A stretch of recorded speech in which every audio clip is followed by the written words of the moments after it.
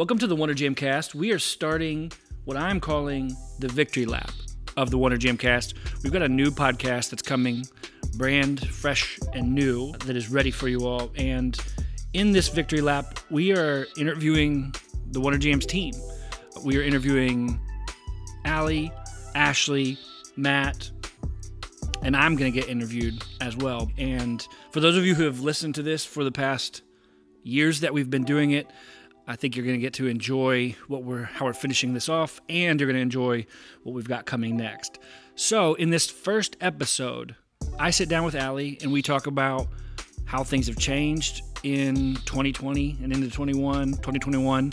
We talk about the best type of clients that she works with, the characteristics that make people really thrive online, and a bunch of other observations that she's had over the past year. I'm excited for you all to get to listen to this.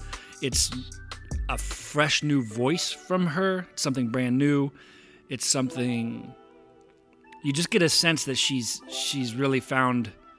figured out the kind of work that she's really into doing, and she's laser focused on it. So I'm excited for you all to get to jump into that.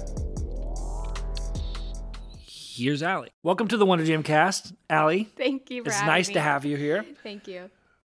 I mean, this is my podcast too. It's mostly your podcast. Yeah. And if anything, we've recently gotten a new business partner. Mm-hmm. So it's less my podcast than it used to be. True.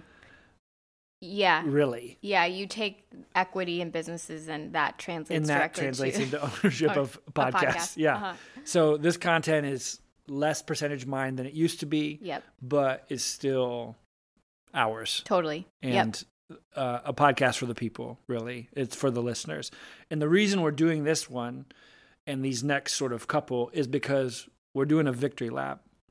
And the victory lap is because we are going to sunset this particular podcast and spin up, sunrise, if you will, a new one. I like that. We're going to sunrise a new one, sunset this one. Yep. And the new one is going to be a little different. It will. But better. I'm really excited about it. Yeah, it will be better. It will definitely be more consistent. Mm-hmm. I would say that's for sure. Yep. And we love that consistency. Love consistency. So welcome. And we are here on this victory lap, and we're talking to everybody on our team. And we're gonna have you kind of jump in. Cool. I think we're gonna air your episode first. I feel like first, and then Sweet. we'll let the rest of the team kind of like roll. Sweet. And then see if I get to interview myself at some point in this whole thing. I can interview you. Or I might interview myself. Yeah. Honestly, I feel like I'd be really curious what I would ask me. True. So in this episode, I want to hear a little bit from you, a little bit about how work has changed since we announced the sister brands. You are the managing partner of Wonderly, leading the charge on helping people with exceedingly special services. Yeah, they offer really awesome services that feel personal. Yeah, so we're going to talk about that a little bit, talk about how work's different, and if you hadn't been paying close attention to what we're doing over the past year, maybe you'll learn. What are some things that people maybe have missed, over the past year? Yeah. Well, that's not the question. They'll find that through the questions of the episode. Cool. Awesome. Yeah. So keep on listening. First question I want to ask you is a two-parter. What were you like as a kid? Mm-hmm. And how does that show up in your professional life these days? That's a great question. I feel like I'll take a very honest approach to this question, because I think a lot of people answer it and they're like, oh, I was really curious, or like, I loved working with animals and I loved butterflies, but yeah, that's everyone else I've asked the question. Everyone just talks about butterflies the whole time. Yeah, it's like it's so boring. Butterflies I do have like memories of butterflies, catching them, watching them, live. So you're gonna like do the butterfly answer now too? No, cool. no, sorry, no. What were you like as a kid? I was really preoccupied with being liked and being popular or having a boyfriend. I wasn't allowed to date till I was 16. I love that having a boyfriend is like synonymous with the other two, because it's, Yeah, it's like being liked by one specific person. Gotcha. Yeah. And I guess I would lump it all together because I wasn't considered pretty or like the other girls. Oh, so, really? You weren't pretty like the other girls? I mean, I was. Now that I can look back on myself, I'm like, you were very pretty. But you misunderstood the world back then. Yeah. I went to school, like everyone was like probably like Irish Catholic or something. So everyone was like blonde or like super tall and so I really wanted to be liked. And I remember one time this guy named who really loved hockey, he wrote on our feedback form in 3rd grade about the 4-H chicks that we had to raise. And he wrote, I hate that I had to raise my chicks with Allie. And I remember being like, I have to win his approval. Like it just was like a challenge, which I don't have that strength now. I don't really care. Right. But I think back to that youngster. And, but anyways, there were just a ton of adults around. I didn't have siblings or cousins my age. Like it wasn't until I was like 10 to 20 that my siblings and cousins were like of talking age. I was really artistic. I charged money for my art. I won competitions for my art. I followed the rules. Did you win like a duck competition? You like paint a duck that won? I did. It was like the most accurate duck or something? I wish that's what it was. I wish that's what the award said. It was for the Autobahn. It was their stamp painting. I did a I'm pretty sure we've still got that one. That painting is still somewhere in here. And I love birds now. Yeah. But yeah, I liked being home. I was like a homebody. And so I guess how that shows up now, I think I'm very aware of people. I think I'm like aware of other adults. I'm an adult, but I think I know how to navigate conversations or how to be an observer because I was around so many adults. I couldn't always contribute to the conversations. I think that I'm good at charging money for the things that I make, but I still feel very connected to that person. Like so many people talk about like in coaching people and talking to other designers or creatives, it's always like you're sending out an invoice and you start to feel this like thing in your stomach that you feel scared about charging. And I feel that feeling when I don't send an invoice. It's like it's sometimes if I'm sending a proposal, I'll like write it up and be like, Allie, you send it. I don't even like double check my spelling. I'm always just like, here it is, like attached, linked, send. It's really cool. No, don't look back. Just send the invoice. If you're listening to this and someone owes you money, you get that money. Yeah. Why are people trying to make you? Yeah, person listening to this. Why are you doing work when people not pay you for it? Yeah. That seems really weird. Yeah.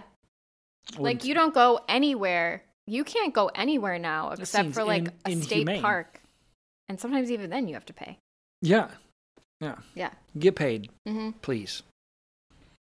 Okay, so we've got obsessed with what other people thought about you. We've got artistic. We've got you around a lot of adults. Responsible. Now you're like you're like pretty comfortable around grown up conversations, serious conversations. Because I still feel like a kid. Really? I say that like, oh, I'm good at talking to adults because I don't feel like an adult. Yeah, right. You by identifying them as a separate group of people from yourself, you're sort of betraying the fact that you don't yourself. I don't feel see like yourself as one of them. No, reflecting on myself as a young person. I have a bad memory, but I don't feel like that was that long ago. You're like 3 little kids standing on top of each other's shoulders in a costume. I am wearing a trench coat. Yeah. So those are my thoughts about that. So in your day to day, that shows up in you do a lot of creative work. Yeah, I'm trying to think of like how it shows up. I mean, I think that I think I've worked hard over the last 10 years getting people to like me because I want them to want to work with me. Right. It's not out of like now I don't care if hates me. It's like screw you. You got over it? Yeah, I totally am. Yeah. I've looked him up on Facebook. He's doing well. If you're listening to this, why didn't you want to do the 4-H chicks with me? No, I'm just kidding. Yeah. If you could write in and just say that you regret having said that and you were wrong, that would be really. Oh my gosh. We could move forward. Oh my gosh. But yeah, a part of me just feels like it's like a continual journey, and I don't feel so much like Like when I was charging $300 for a painting when I was 12, I still feel the same. I can deliver. Like, that's great. Now that I look back on the work that I did, I would do ultra realistic oil paintings. I want to go back and be like, you should charge more. But yeah. I don't feel like I had these, and sometimes I liken it to not having these. I think adults in general don't have these big moments anymore. We aren't like, oh, we have a graduation, or we like have, you know, a Catholic sacrament or something. Yeah. And we don't have children. So I just feel like this is just one timeline. Which is like one, yeah. Yeah.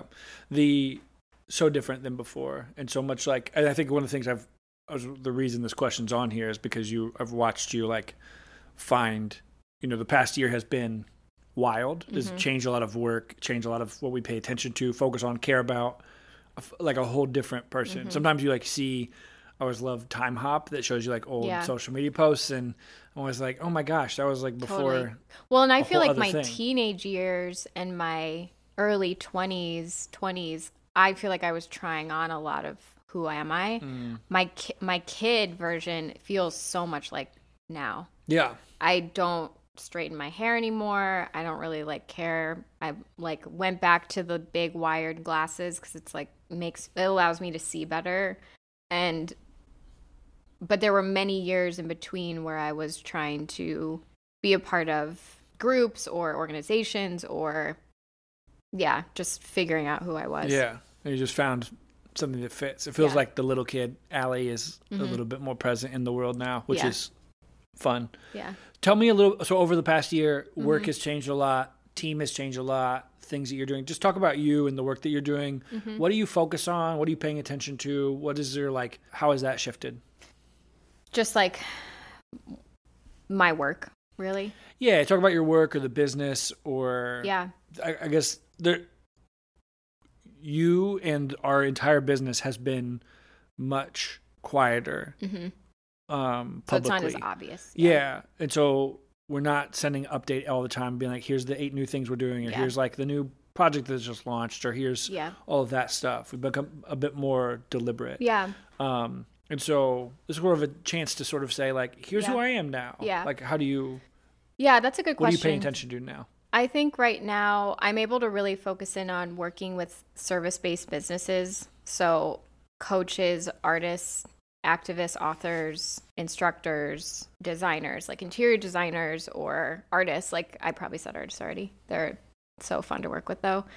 And so I'm not really working with people that aren't really, really closely connected to the work that they put out. And I'm doing more, I would say more websites than branding, but I'm still doing branding. I'm doing way more illustration work that I haven't even really shared a ton of, which feels very connected to the work that I did for the first half of my life. It's not getting to the point where I can't say most of my life, you know, because you're like, oh, darn it. Yeah. But things just feel more calm. I have more space to think and be thoughtful. A lot of different personal habits that I've made habits since even last spring. I think I'm more clear on like who is in my like personal inner bubble circle. I think a pandemic forces that, but it's like, who do I actually want to make an effort to stay connected to? And being very thankful and close to our clients, but also understanding that it's a professional relationship and not trying to project a lot of what I need out of just like personal connection out of my professional contractual relationships. Like I think all of those can have intimacy and connection, but they're different. And I don't really work on the weekends. I used to cram so much into the weekends or like the evenings, and now I have sometimes I'm like, what am I going to do? I mean, I always find stuff to do, but... We always find stuff to do. Always, yeah. I'm never bored. What's the... Can you imagine being bored? I want to interview someone who gets bored. Yeah. Or I even think of like getting bored. Interview someone who gets bored. Getting bored. Like I understand the concept of like we should be bored a bit more often of like sitting around and like whatever. But like within... When I'm invited into board space, I don't feel disengaged. Yeah, that's true. And I feel like Well, I guess it defines what board is, right? Yeah. Which is the sole focus of our entire next podcast is defining what boredom is. I'm just kidding. Anyways, sorry. Yeah. I was just thinking of how much I would not be interested in listening so boring. to or having okay, that conversation. I figured it out. Yeah. Tell me about so you're pretty deliberate about the clients you're working on and working with now. Yeah. Oh, just such good people. It's unbelievable. Amazing. Yeah. I'm like so lucky. It's unbelievable, and it ranges in size and scope and type of work so much more than I would have ever guessed Wonderly would be serving. Yep. And it is some of our newer teammates. We're seeing some of the people that we work with, and they're like, oh, them? Well, what's cool is our current site for Wonderly, it won't always be this way, but it's pretty hard to see our client list. We actually list out the types of people we work with, and if you hover over them, you will see examples. And I will be on a call with a current client who is in contract with us, who's paying us money, and they're like, oh, you did that person's site? Like, I love that site. And I love that. I think our clients aren't so preoccupied with what other people are doing. They're very focused on what they're doing. That is that's the secret to success probably. But I think there's so many people in Instagram world who are in comparison land who are like, I'm a photographer. That other photographer just did this thing. I better do this thing, or I better whatever. Yeah. But you sit around, and in this whole new iteration of the Wonder Jam as Soil, and we have sister brands, and these came from just listening to our client, like the people we're actually serving. Yeah. I have no idea what another agency does at all, or charges, or any of those things, and I don't know how they get their clients or what strategies work for them, or what software they use, what people live. Sometimes what people live there. That's a phrase. What people live there? I don't even know what people live at those other agencies. I'm just fully being myself because sometimes my brain it operates too fast. Yeah. I don't know who works there is what I meant. Yeah. It's amazing. Anyways. That's who I work with. That's who you work with. Yeah. So tell me a little bit about those people. Let's talk about them for a little bit. Yeah. What are the things that those people are doing in help them being successful in today's world? Well, first is they're very focused in on their clients, what they're doing, what makes them feel intuitively in check. I think they're very aware of how they are protesting or resisting in the form of their work. So whether it's the information that they're putting out, what they're speaking about on the internet, what books they're publishing, it's very counterculture, which I love. I mean, it depends on what culture you're talking about, but capitalism in general is very making their way by accepting revenue, but in a very resistful sort of way. Yeah. And I read a lot last summer about this idea of kind of standing off and looking kind of outside of what's typical, but never fully leaving. Like, you're going to turn back. You're not going to leave a society that actually is pretty much proven to never work out, to be completely disconnected. Yeah. Unless you have your own community. But I feel like they're very curious. They're actually not very afraid of technology. There was a while where a lot of our clients were, but they're all excited to get their hands on the tools that we build for them. They're learning new things that social media has to offer. They're selling books on TikTok. They're, selling memberships by putting out reels on Instagram. And these people aren't 22. They're 30s, 40s.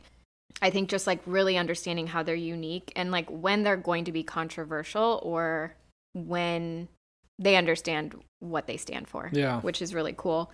I think that they're forming new paths. We have a client that's thinking of their business structure similar to ours with Soil and the sister brands being kind of these sister plants. And they're thinking in similar ways, or I kind of was reflecting they're on newly worn paths or like there's no path yet. They're like very much creating their own impact. And I think just like listening to their own team, like everyone that we work with is like really respectful. They either like work with their own family and friends, or they really cherish their own team members and like what their clients have to say. So they're just very thoughtful people, which is cool. Yeah, it's a wonderful. It's like the best people. It's like the why. Sometimes if you probably went around to our whole team now and you're like, why are you here? Yeah. Other than a job opportunity and something that seems like it fits, it's these. I don't get access to work with clients like this. Yeah. This like caliber of human. No, and we can talk about when things happen outside of our work. I think we all give each other space to need extra time. Or I just told a client she's figuring out her own visa situation in Madrid, and she asked for moving some of our meetings, and I value attention and not just being distracted, like a calmness. And so I am willing to be flexible to get the kind of meeting that I want with the client. And I tell our clients that I'm not just being flexible and chaotic just because I want to accommodate for you, but it's because I don't want you to be in the car when we're on a call. I want you to be like sitting down so you can see my screen. And like present and engaged with. Yeah. And I know that's like, that makes their investment worth it. It's not just because I'm being a perfectionist. It's like, I know that they're going to get a better experience, and I don't want them to give me their money if it's not good. Yeah. No, it's such good people. 6 months ago, September 1st, 2020, we launched the sister brands publicly to the world. What are some things so we had Wonderly, Basis, and Studio J. Mm-hmm. We've got a couple others that are getting cooked at the moment. They're growing. They're growing. The seeds are in the soil. Yeah. They're getting incubated. Yeah, sure. Greenhoused? Yeah. Yeah, I like that. Yeah. We'll call it the greenhouse. We have some grow lights on them. We've got some grow lights on them. Mm-hmm. I don't know if you put grow lights on seeds, if that makes a difference or not, as they don't really have the... I think so. It's important that we figure that out. So 6 months ago, we did that. Uh-huh. What are some things that people are noticing? I think we knew it was like going to be mildly confusing to the world. Mm-hmm. We knew that rather than try to explain everything perfectly, we were just going to like exist. Yeah. What are some things that people notice, pay attention to? What are clients realizing? People who you kind of like share as you've gotten to like be the sisters a bit more. I mean, I've overall felt like everyone gets it. I also feel like the clients, we had a period of time where we were getting kind of like the wrong inquiries, and it felt like I was getting inquiries that were meant for Basis. It was like an e-commerce driven business, and so we would have to kind of do the pass off, and we found out that it's actually was just tied to like a referral, like the wrong name and link was on someone's referral.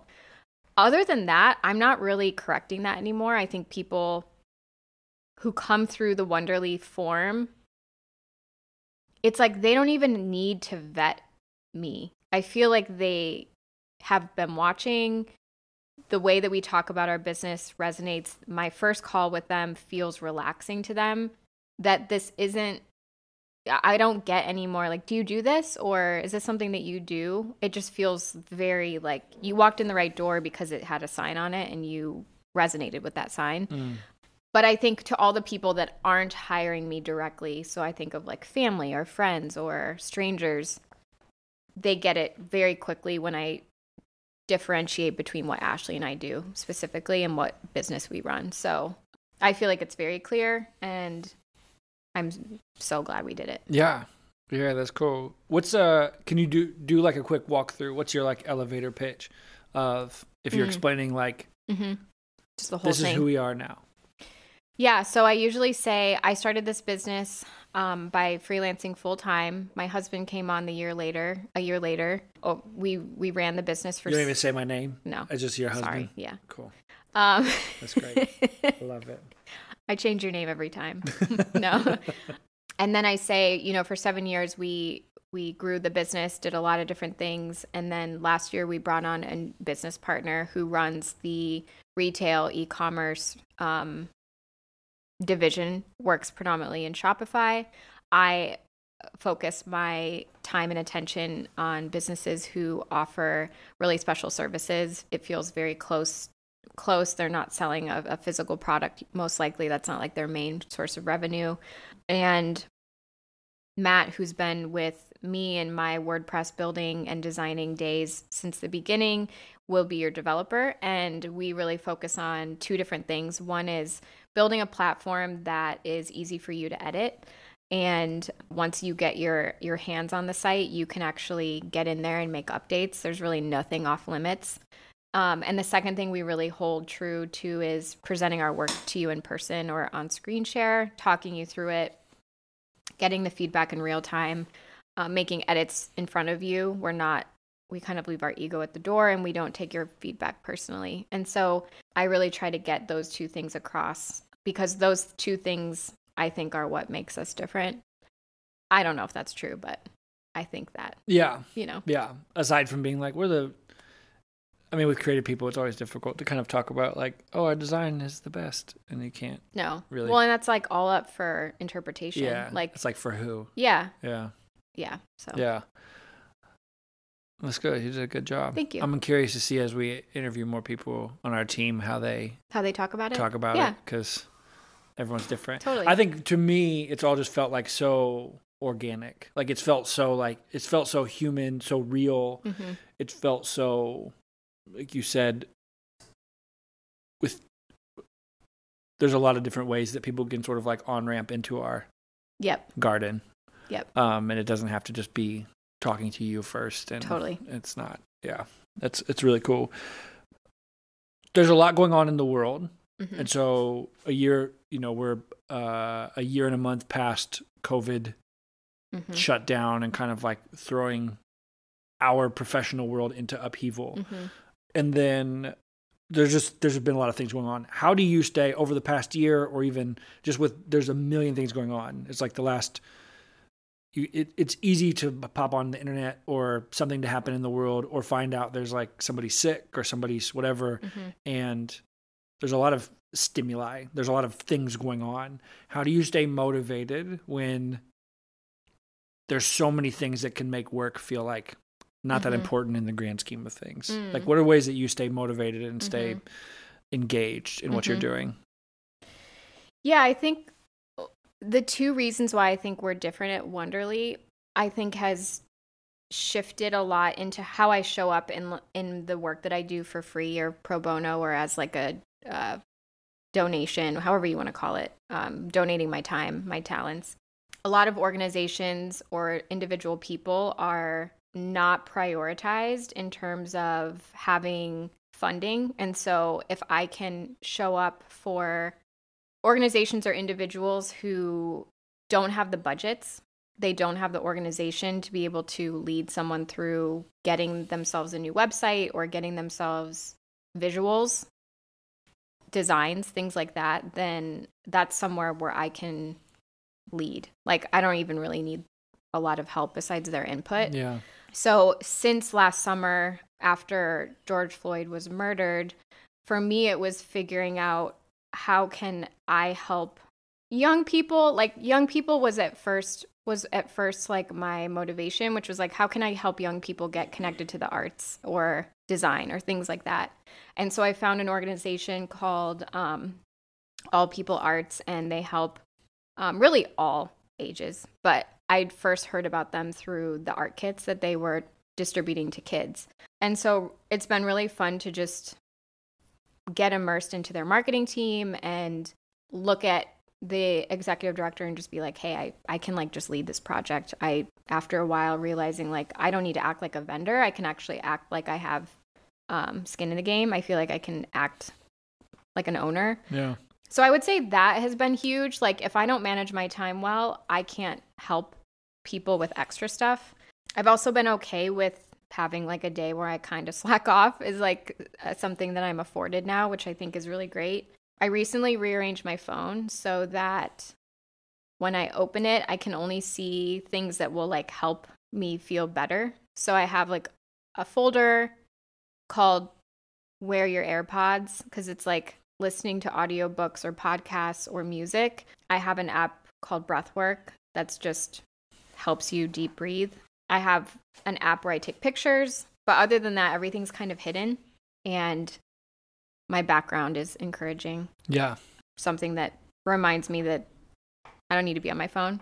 And I have a newsletter that I publish every Sunday, which helps me stop and consider things. It's called a consideration, but it helps me kind of file things away, but not hide them in a filing system. Like I process things kind of on a weekly basis, but not all the time. And I have really strict deadlines. Like I present all my work to clients, so I have to have it done by a certain day. Yeah. And I don't push my deadlines back ever. Yeah. Except maybe like twice. And even then I gave people except maybe twice ever. A lot of heads up. Yeah. Yeah. Except maybe twice ever. Yeah. I feel like you were looking at me in a way when you said that. No, I wasn't.